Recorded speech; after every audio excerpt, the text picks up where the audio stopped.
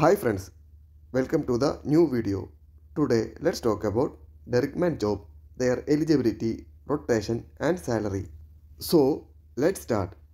We all know that the Derrickman is a member of drilling crew who works on an oil rig and he works on the top of the derrick. They always report directly to the driller, guides the stance of the drill pipe into fingers at the top of the derrick. Other duties include monitoring the mud system. They also check the pH, calcium levels, viscosity and weight of the mud, and responsible for shell shaker and mud pump while drilling operations. After Derrickman in an oil rig, the next position is assistant driller. Once you become an assistant driller, you will be in senior position. Next we can check the eligibility of Derrickman job. The basic requirement to get a Derrickman job is need qualification metric or secondary, that is 10 standard or plus 2.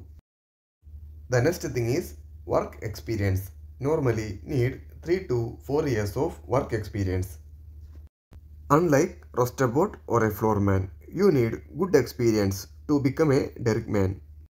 Working as a Derrickman is very responsible job on the rig. He must work as a rosterboard and floorman and have experience as a acting Derrickman or Derrickman for at least 1 to 2 years. Next is Derrickman job rotation.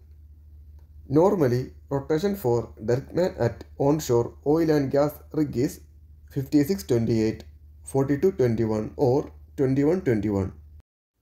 If you are working abroad, then your rotation is 56-28. And we are working in home country, then the rotation is 42-21 or 21-21.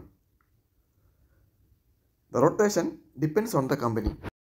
When you have 56-28 job rotation, the 56 days you will work at the rig and 28 days you will get vacation. If you are working abroad, then ticket is provided by the company.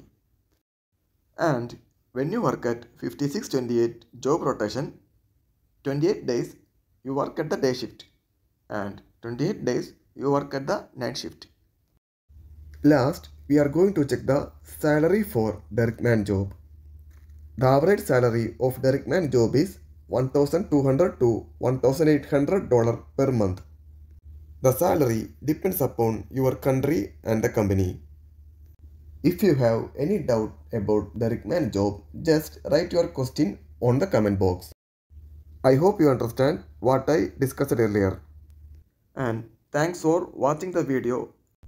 Be sure to subscribe to my YouTube channel and like, comment and share the video. Thank you.